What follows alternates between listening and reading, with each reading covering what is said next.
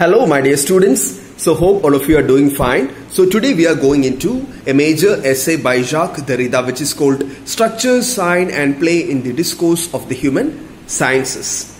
So this is one of the most important articles by Jacques Derrida that has been included in university syllabi, including that of yours. വളരെ പ്രധാനപ്പെട്ട ഒരു പാഠഭാഗമാണ് Structure, Sign and Play in the Discourse of the Human Sciences by Jacques Derrida. Here he explains the concept of deconstruction with relation to Ferdinand de Saussure's concept of the sign, which comes from linguistics, Bhasha Shastram. Here the sign is composed of the signifier and the signified. Sujagavum, Sujidavum. Signifier is the physical form of the sign, the sound image, the sphota, your breath, pranavayu. And signified is the verbal word used to define the signifier. Okay. On the onset, the idea of not doing away with the sign is maintained. He maintains the sign. He talks about the reduction of the binary between the signifier and the signified. This binary, Donnum, Derrida cannot accept. The two ways of doing this, of doing away with a binary or a Donnum between signifier and signified are: one, first is the traditional way of submitting to the arbitrary relation between signifier and signified. There is a natural fixity between the word elephant and the animal elephant. There is a natural fixity between the word Anna and the animal Anna. So we go back to pre-Saussure times. We believe in a natural fixity. That is option number one. The second option is to completely do away with the arbitrary relation between signifier and signified. I have told you in our lectures on structuralism that Saussure did not completely do away with this natural fixity, this arbitrary notion. He retained a bit of that. So the other option is the more radical option, to altogether do away with the link between the signifier and signified. Signifier and signified തമ്മിൽ ഒരു ബന്ധവുമില്ല. So it's an eternal play of difference. Eternal play of difference.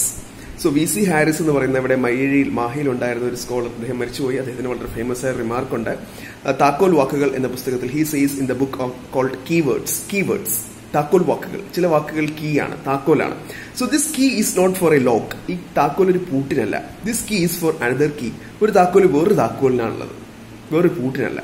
So a word is for another word. So the signified, you never reach the signified. This is an infinite regress. This is an infinite movement. Okay. I hope you understand. That's called difference. It's the sliding of signifiers. The signification process never attains closure. Closure illa. Closure illa. Okay. ഒരു class കഴിയുമ്പോൾ നിങ്ങൾ thank you പറയുന്നു അല്ലെങ്കിൽ good bye പറയുന്നില്ലെങ്കിൽ അതിന്റെ അർത്ഥം ഇവിടെ closure ഇല്ല. തന്മാത്ര സിനിമയിലെ ലാലേട്ടൻ, അദ്ദേഹം അച്ഛൻ നെടുമുടി വേണമാണ്, വീട്ടിൽ കാണാൻ പോകുമ്പോൾ എപ്പോഴും തല്ലുണ്ടാക്കിയിട്ടാ മടങ്ങുക. കാരണം ഒരു ക്ലോഷർ ഇഷ്ടമല്ല, ആ ഗുഡ് ബൈ പറയാൻ ഇഷ്ടമല്ല, വിഷമം വരും. So it's a stupid example, but the point is that here Derrida tries to do away with the entire arbitrary notion of signification. There is no link between signifier or signified. So there are two strategies to avoid this binary between signifier and signified. One is to totally go back to the natural fixity that existed before Saussure. The other is to take Saussure to its extreme, to say that there is no link between signifier and signified. These are the two ways. I hope you understand. Both are extreme. One is extreme orthodoxy, the other is extreme radicalism. Either we say that the signifier is inextricably linked to the signified, or we say that there is no link between the signifier and the signified. So much is suggested by Jacques Derrida in this essay. There is where the crux of the essay lies. Derrida wishes to focus on a new mode of thinking, not limiting within the old one. This is where Freud, Heidegger and Nietzsche fall short. For at the very moment they focus on destroying the structure, they are entering into the discourse of the structure itself. Freud, Nietzsche, Heidegger എന്നീ മഹാന്മാർക്ക് ഘടനയെ നിരസിക്കണം എന്നുണ്ടായിരുന്നു. പക്ഷെ അവർ ഘടനയെ നിരസിക്കുന്നത് വേറൊരു ഘടനയെ ഉയർത്തിക്കൊണ്ട് വന്നുകൊണ്ടാണ്, അല്ലേ? So Derrida substantiates this concept by using the example of ethnography. Vamshavali, where he says that the science of ethnography disrupts the idea of Europe as the center, but the moment he renounces it, he is entering into a discourse with the premise of ethnocentricity. So we have a science called anthropology, Naravamsha Shastram. This was majorly implicated in the colonial enterprise. ഇന്ത്യയും ചൈനയും അറേബ്യയും ഏഷ്യയിലെയും ആഫ്രിക്കയിലെയും രാജ്യങ്ങളെ അടിമകളാക്കുന്ന പദ്ധതിയിൽ ഒരുപാട് പങ്ക് വഹിച്ച ഒരു ശാസ്ത്രമാണ് ഈ pseudo science. So but their heart was in the right place. In the beginning, this ethnographic science tried to do away with the system called Europe. But still, what they did in the end was to replace Europe at the core of it. ഒരു ഉദാഹരണം പറയാം. എന്നെ കോളേജിൽ പഠിക്കുമ്പോൾ south corporation, ഇന്ത്യയും African രാജ്യങ്ങളും തമ്മിൽ corporation വേണമെന്ന് പറഞ്ഞ സെമിനാർ നടന്നു. പക്ഷേ തമാശ, ഈ സെമിനാർ നടന്നത് ജർമ്മനിയിലെ ഉർസ്ബർഗ് എന്ന് പറയുന്ന ഒരു വലിയ കോളേജിലാണ്. അപ്പോൾ നമ്മൾ സൗത്ത് അയൽക്കാർ തമ്മിൽ ബന്ധം വേണമെന്ന് പറയുന്നത് വീണ്ടും പഴയ colonial യജമാന്മാരാണ്. So that is the irony. അതാണ് അവിടുത്തെ paradox. So Derrida goes on to deconstruct Levi-Strauss's idea of binaries. So ബൈനറീസ് പ്രോപ്പപ്പ് ചെയ്ത ഏറ്റവും വലിയ ആള് ലെവി-സ്ട്രോസ് ആണ് അല്ലെ. മിത്തോഗ്രാഫി നമ്മൾ പഠിച്ചു. Straus devices 2 categories, nature and culture. ഏറ്റവും പ്രധാനപ്പെട്ട ഒരു binary nature, culture. This is the biggest binary. People say Ki woman is nature, man is culture, or the other way round.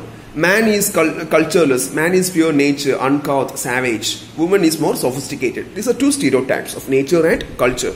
So what's the way to get out of this? To do away with this binary altogether.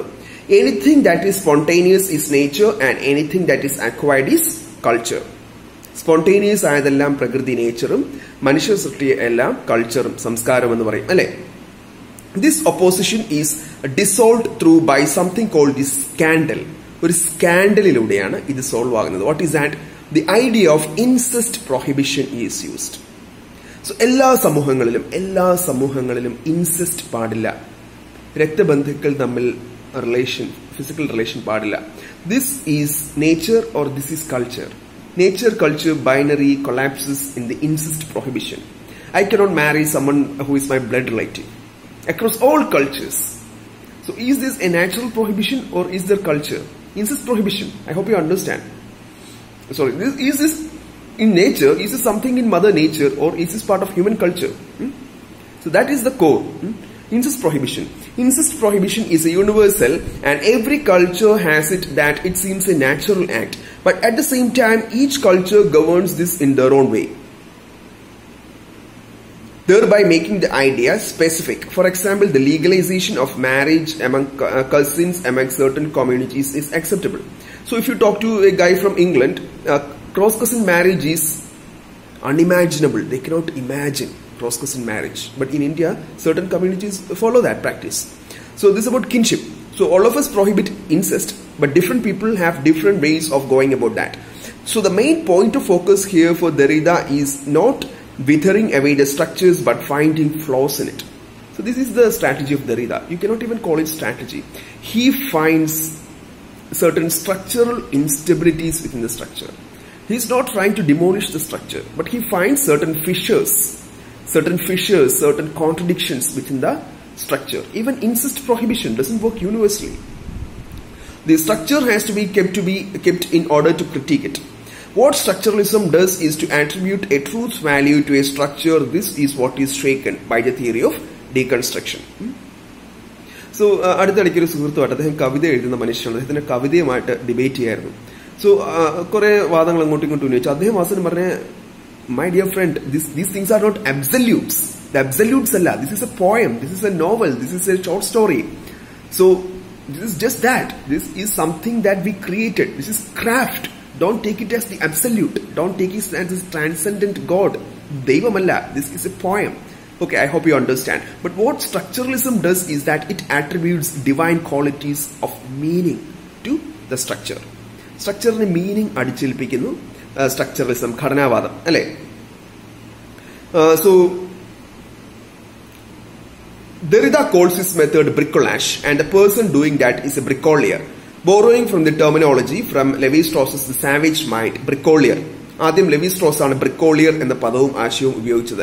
Who is a bricolier is a man who uses whatever means are at his disposal in any desired permutations.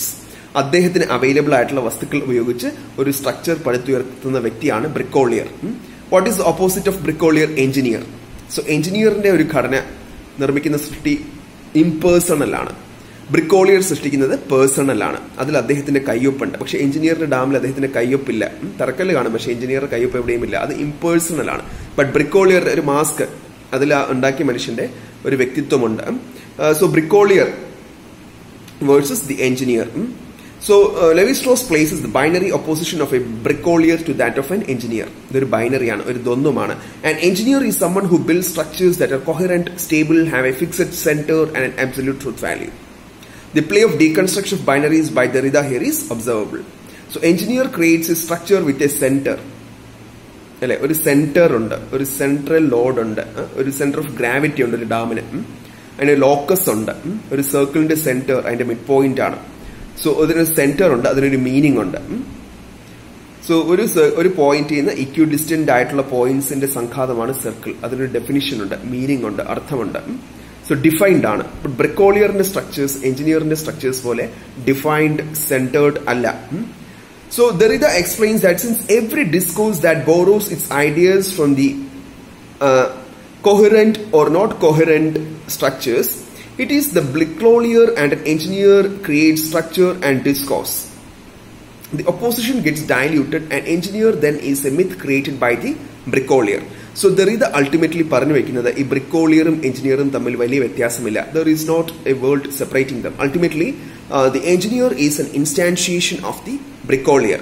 Derrida observes that there are two ways to interpret structure, sign and play. Structure, ഘടന, sign, ചിഹ്നം, play, Leela, ഇവയെ മൂന്നിനെയും നമുക്ക് വിശദീകരിക്കാൻ രണ്ട് മാർഗങ്ങളുണ്ട്. One aims to decipher an absolute truth and avoid play and the other affirms play.